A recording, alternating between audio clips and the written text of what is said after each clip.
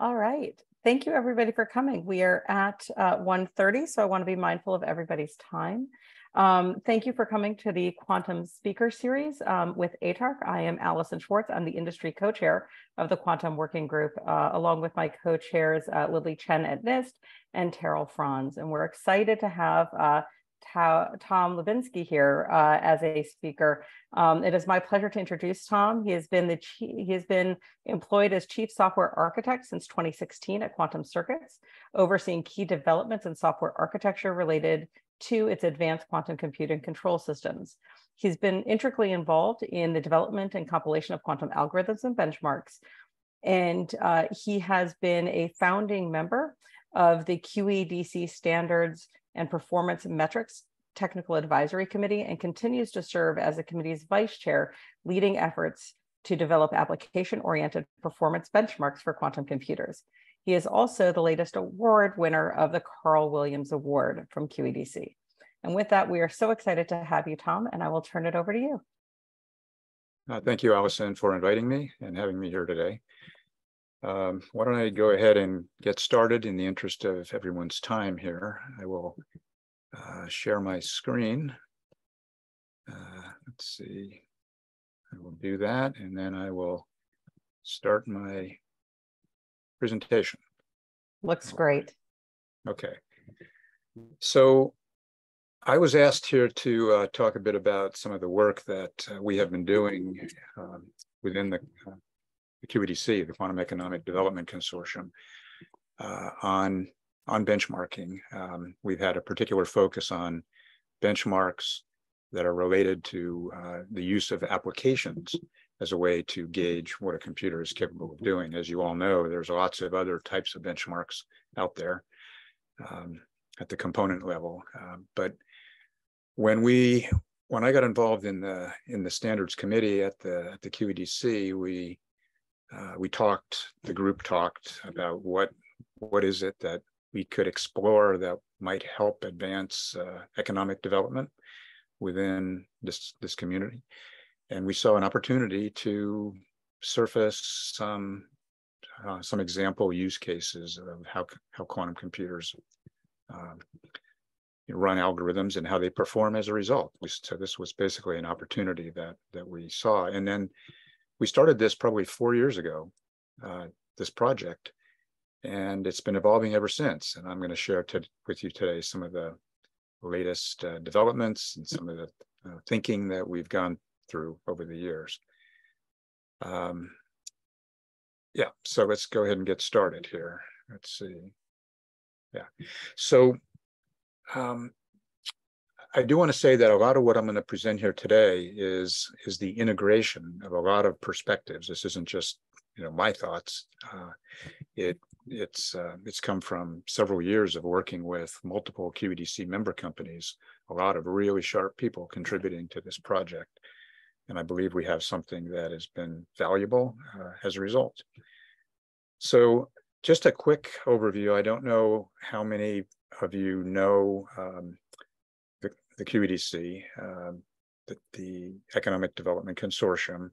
This was initiated in 2018, by the government as part of the National Strategic Overview of Quantum Information Science. And the goal was basically to encourage and facilitate quantum research and development to help grow the emerging industry. And as part of that, they came up with these, they organized it in terms of various committees. Some committees were studying quantum use cases for not only computing, but other technologies as well, enabling technologies, law, security, and the one that I became involved in, the standards and performance metrics. And the goal of all of these tasks is to look at ways that we can facilitate economic development and help the community grow. So the goal of the standards TAC was in particular to study standards, and not only standards, but metrics and benchmarks and so on. And I ended up becoming the chairman of that committee, and we organized some groups. We initially had probably 10 people in our group, but it's since then grown to over 100. with many, many active members. And we basically set out to study how can standards and development or standards and performance metrics assist in encouraging development. And we had within our group a couple different projects going on in parallel, right? There was a primary group that was focused on the landscape, the ecosystem. There was a quantum sensing group, networking group. And then this quantum computing group was one area. It turned out a lot of people in the QEDC were interested in quantum computing, all these other things as well, but there was a very large number of people interested in quantum computing. And so we took a look at that and started investigating what can we do. And we came up with a couple of projects here. We looked at developing application-focused benchmarks, and I'll talk a little bit about why we chose that. There was also some work done on intermediate.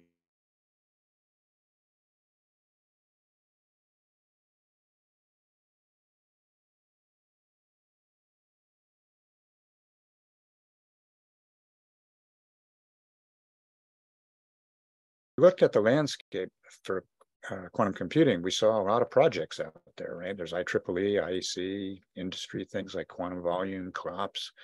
There's a lot of research projects going on, randomized benchmarking. In particular, this one here, volumetric benchmarks, that was done at Sandia a few years ago, really caught our attention. Lots of smaller ad hoc projects. So we saw that there was a lot going on out there. And we tried to figure out, well, where's the gap? What could we do? And we also found that it's actually, the work being done is actually relatively sparse. There were a couple of IEEE projects that were launched. They didn't produce too much yet. And one of them was about terminology that actually produced some output. There was some discussion in the Quantum Initiative about identifying benchmarks. We actually built on some of those initial meetings and thoughts and decided, let's, within this consortium, do something concrete. And what we talked about and what we identified here was there was a gap. I call it the provider-user gap. What we saw happening was that the manufacturers of the quantum computing devices, the providers, offer a lot of information about the machine's characteristics, right? The implementation, the fidelity of 1 and 2 qubit gates. You see a lot of information about, error rates and timing information. And we did see things like quantum volume, which is very valuable as a measure of what a computer overall is capable of doing. But for an application developer, these metrics are difficult to translate into an understanding of what the machine can actually do. This information is valuable and meaningful for a technologist who's deep in it. But if you're writing an application, there are other things you want to know. And particularly users who are in fields that are not directly related to quantum, they want to use a quantum computer. They want to explore how to use a quantum computer. They want to know different kinds of things. It's all about the algorithms. If you run an algorithm of this big, and how many qubits are you going to use, and how rapidly do your results degrade? There's all these algorithm-related questions that surface once you start looking at it from a user perspective. How much is it going to cost me to run? And if I see that I have a fidelity on my 1 qubit gate, or I have a CLOPS number, it really doesn't tell me, is this going to take me a minute of time or an hour of time? I can't tell. So these are the questions that surfaced, and we wanted to address those. And it's just not possible from these low-level metrics to obtain answers. So then we looked at some of the existing application benchmarks out there, and there are a lot of them, right? Many of you probably have seen some of these, and they all have valuable things to offer. But each one of them is somewhat limited in their scope, maybe attempting to be more broad. What we found is that they need work. They all need work. And we took a look at all of these and we thought, well, is there something that we can do that maybe makes it more readily available to people? From a user perspective, what we really want to do is we wanted to make it available to them to be able to just run these programs and they get results and it just works. And so what we did is we decided let's set up a framework in which you can run many of these algorithms and perform some measurements, basically run them as benchmarks. And within this framework, we developed a mechanism for sweeping over a range of different problem sizes. We systematized the collection of metrics and computation of a number of different performance metrics. So basically the focus was on a framework that can produce reports and visuals. And the idea here is that instead of forcing users, if a user knows they have a particular algorithm they want to run, rather than forcing them to go build in all of the measurement metrics and capabilities, we're doing the work for them. And so we ended up providing a repository, a collection of a whole lot of vetted algorithms that we spent years working on and polishing and optimizing them so that they work well as benchmarks. And that was how the project was initiated. So the result initially, this is some of our initial results. Many of you may have seen the papers that we have put out. There's a couple of papers, I'll mention those in a bit, but the work that we ended up doing in the beginning was, you see here 2 examples. We took a quantum phase estimation algorithm on 12 qubits, a Grover search algorithm, and you can see the x-axis at the bottom over here is just the number of qubits, the size of the problem. And then we have a number of metrics. The fidelity, you can see it as the number of qubits grows, the quality of result that comes out of the circuit goes down. And then very interesting observations you can make here.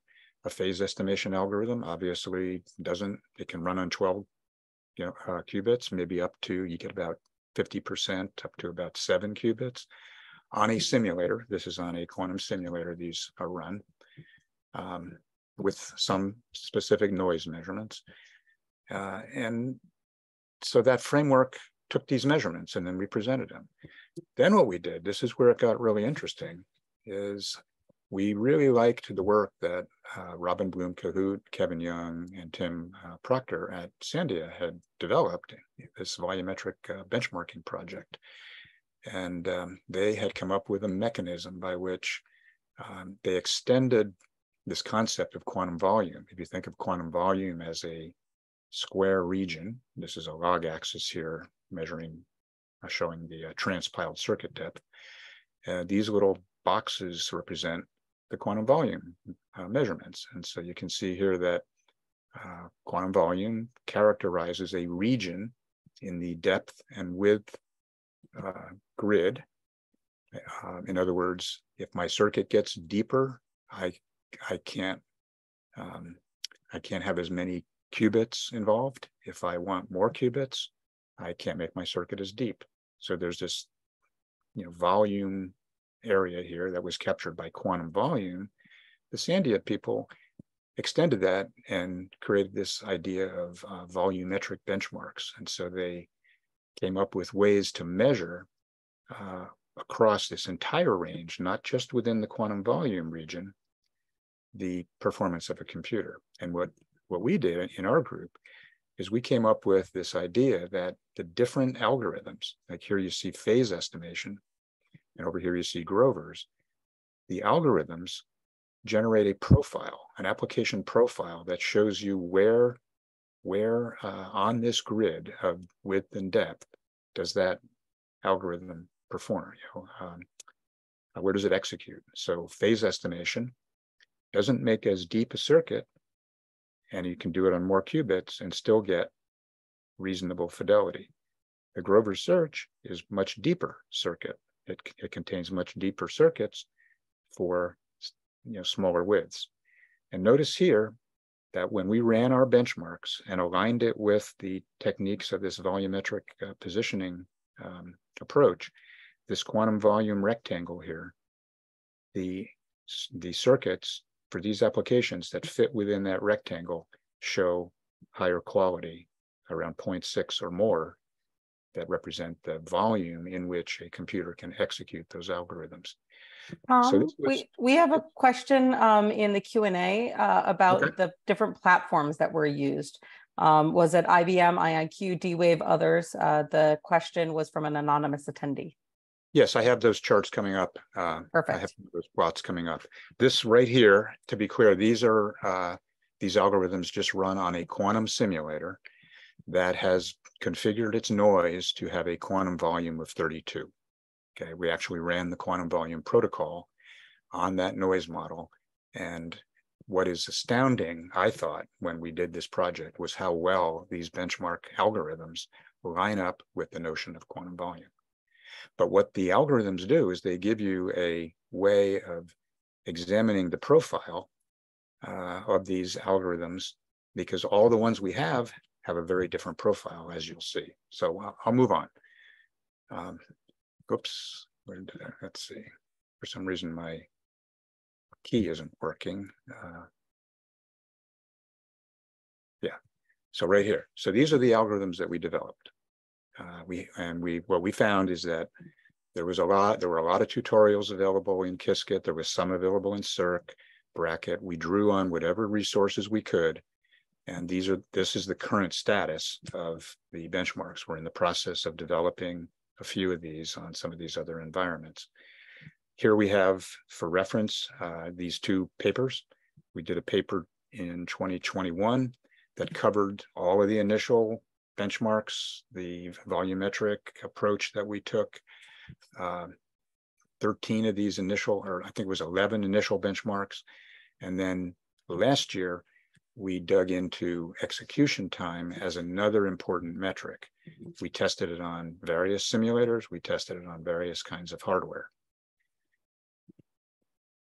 So here, one of the interesting things we did is we said, okay, let's explore all of the algorithms. And notice here that, I hope you can see it on the screen. It's rather small, but this is all talked about in that first paper. This is a collection of all the algorithms on a simulator running at a quantum volume of 32.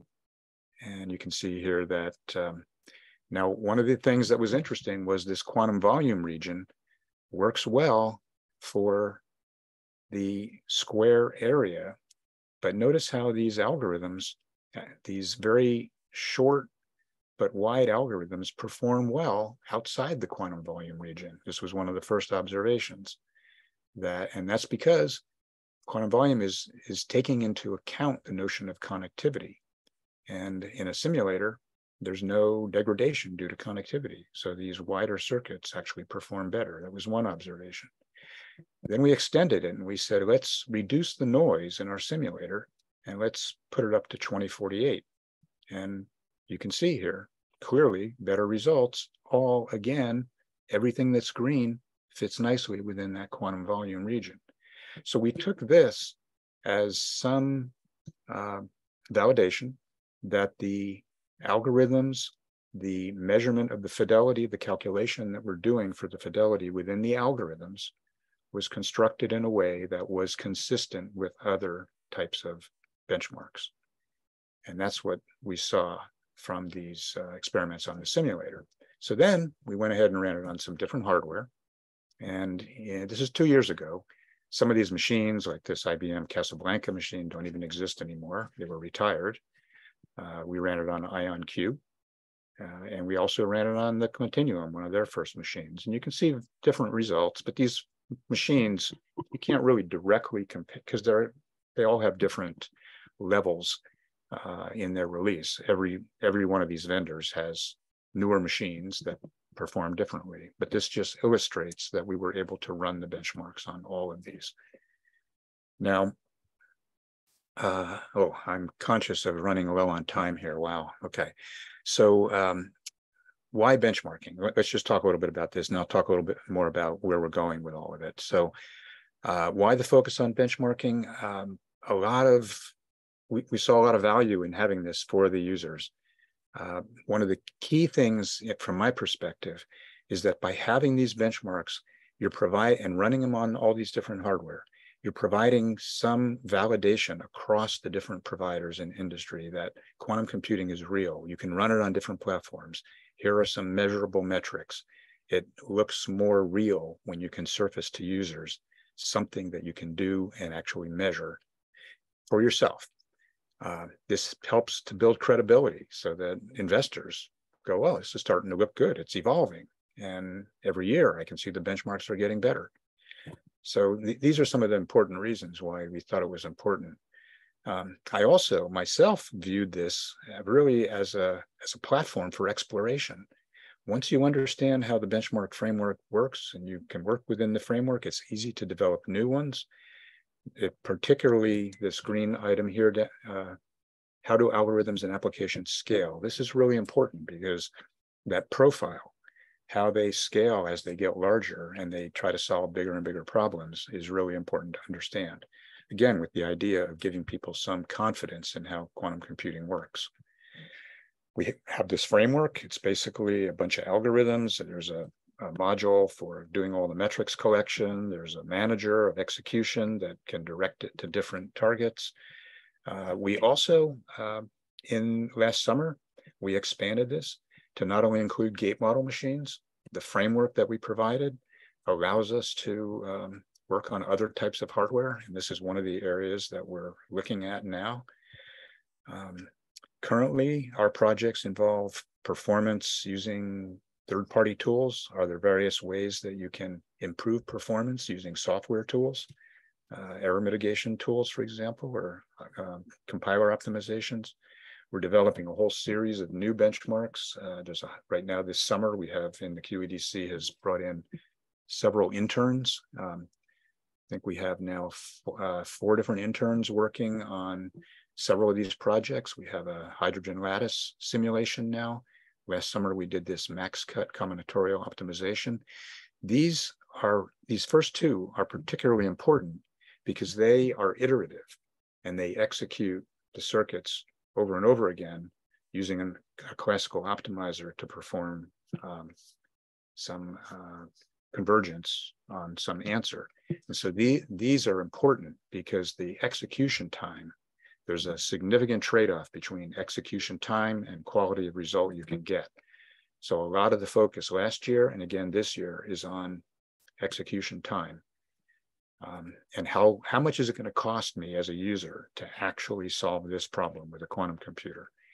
We have a HHL. I don't know if some of you may be familiar with the linear solver algorithm. This is, we developed a highly scalable version of HHL, which is extremely useful for people. And now we're doing a machine learning benchmark as well that does image classification. So there's a lot of work going on to enhance these benchmarks right now. We're also looking to expand to new hardware platforms, looking at cold atom computing, photonic computing. The framework, we believe, is extensible enough to actually address all these different platforms. Recently, last summer, or actually just this summer, one of the interns was able to adapt it now to take advantage of the sampler and the sessions capability in Qiskit runtime, which has been, that's a great improvement that they put in. Tom, we have an interesting question in the Q&A. It's kind of the holy grail, which is how would we know when quantum is better than classical computing? That's a good one. I would say that right now we're a little early on that because developing this framework as a way to simply, we get 2 things out of it, I see, beyond just what I said earlier about explore a platform for exploration. Concretely, we get the ability to actually run the same algorithm easily on different platforms, quantum platforms. So you're comparing quantum to quantum. We also have the ability for the quantum providers to see how their computers are getting better over the years. These are very valuable during this early stage. When we ran on D-Wave, which I will show you in just a minute, so let's talk about hybrid algorithms. Classical solutions are much better right now than quantum. Quantum is early. Building out the framework so that we're able to define a problem in a way that can be run across different, on different platforms. We have the gate model computers. We have the annealing machine now that we're able to run. We'll have other types of computers. And as long as you can execute that same problem using a classical solution, which you can do within the framework, although we haven't done that because the classical blows it out of the water. I mean, honestly, building out the framework so it's capable of comparing the classical against the quantum is that is the longer term goal. This project is going to go on for years. We started it, it's already been 3 years. It's maturing. We're getting a lot of traction, a lot of people beginning to see value in it. And so, as I mentioned here, hybrid algorithms are important because right now, hybrid algorithms are often the algorithms that are used to compare against classical for optimization, for example. So right here, the Quawa. So in gate model computing, we did Quawa, we did a max cut benchmark. And this is an interesting variation where on our the plots that we produce, when you run a circuit iteratively, in this case, each one of these bars going across, each one of these rectangles represents an iteration of the circuit and the time it takes. So the horizontal axis is the total time it's taking to solve the problem out with 12 variables, in this case, 1 variable for each qubit. And so you can see that these charts are showing you, they're giving you a view into the trade-off between how long do I have to let my algorithm run before I get a good enough quality answer. That's how Quawa works. Now, we did that on the simulator. We did it on, we also did this on various hardware devices. So we did this on IBM Guadalupe machine. We did it on an IonQ machine. Again, these are somewhat older machines. And we did it on a D-Wave Advantage system. And if you look at the execution time numbers here, you're seeing gate model is on the order of 140 seconds to get a green result on 4 qubits. Here we have 400 on an ion computer. If you look at the D-Wave, it's a second to get a decent on many more qubits. Now, what does that tell us? It tells us that annealing is really good at optimization problems, combinatorial optimization. So one of the things we're doing this summer is we're extending this same exact framework to also measure the VQE, which for quantum chemistry is something that has similar but slightly different and a little bit more involved characteristics. And so as we explore more algorithms on gate model, these numbers are going to be important, and certain kinds of computing will be able to address them. And then if the problem is defined in a way that you can run it on different kinds of machines and classical, then ideally that would eventually give us a way to compare against the classical once the quantum computers are far enough along. Gate model machines have a lot of work to do right now on reducing this execution time. There's a lot of setup and initialization time that goes in here. That'll all get better over time. I'm certain of it. So we learned a lot in this project. We're getting a high level of adoption. Many things were successful. Extensibility, validated. Providers have really taken this up as a way to, see their improvements. But we're also very much in the early stages. Execution time really needs to be studied more. Iterative algorithms need to be studied more, and we need to extend to more platforms. Scaling to larger problem sizes, how do you even know? Like, theoretically, the quantum computer can have an exponential advantage over classical. And so at some point, the classical problems, you can't validate that you know what the answer is. We're not there yet. We're still at the stage where most of the problems can be classically solved, and we can know what the answer is. Anticipating new hardware. Will there be new kinds of hardware that emerge that we haven't even thought of yet? Do we have to change how the benchmarks are developed? So far, we've been able to address a lot of different challenges in that area. And then fault tolerance, as error correction comes into play, how is that going to affect it? These are all questions that we haven't really addressed fully yet. A lot of takeaways, as I mentioned, the platform for exploration. We've tried to really focus our efforts on something. We're trying again to put this summer to put out another paper, a third paper that will document the work we're doing. And I would say that for the community, a lot of recommendations I would make. Number one, we want to avoid fragmentation. I think we should try to bring together benchmarking projects so that we're not just all over the place and the user has to decide amongst 26 different benchmarks. The more we can agree on the right way to measure things, the better. And we need people to contribute. The QEDC, a lot of members, I'm sure in this meeting here, belong to the QEDC, and this group is open to any contribution. Our entire project is open source. So you can, even if you're not part of QEDC, you can contribute. And we want to make sure that we really manage this properly. It has to be, managed. So I think I'm out of time right now. So you are, Tom, but thank you so much. There is one last question that I just want to pose to you at the end. Chris Wood asked if there's a way you can extrapolate what newer machines or more qubits might mean for these results, or is that what you guys are taking on next? Can you say that last part of that question again? I'm not sure I understood. Sure. The question was, as you continue to use newer machines with more qubits or technology, can you extrapolate what these results will be for continuity? Well, in some sense, yes, but obviously there are many factors that come into play because of the profile for a particular application. Clearly you can extrapolate how an application might perform with more qubits.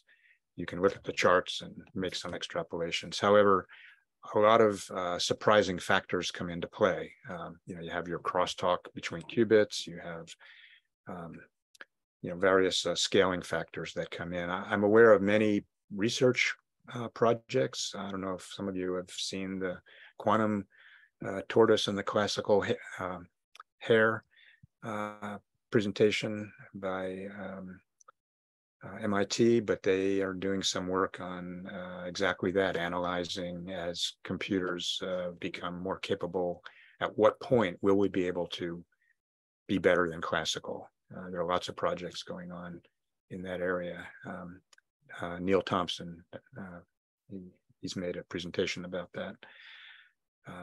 So yes, it is theoretically possible, but I have concerns about factors that we haven't really uncovered yet that might impact it. Well, wonderful. Thank you so much for coming here today. Thank you, everybody, for attending. We would love to see you at future ATARC speaker series, as well as part of the ATARC Quantum Working Group. Thank you, everyone. Thank you, Tom, and have a wonderful day.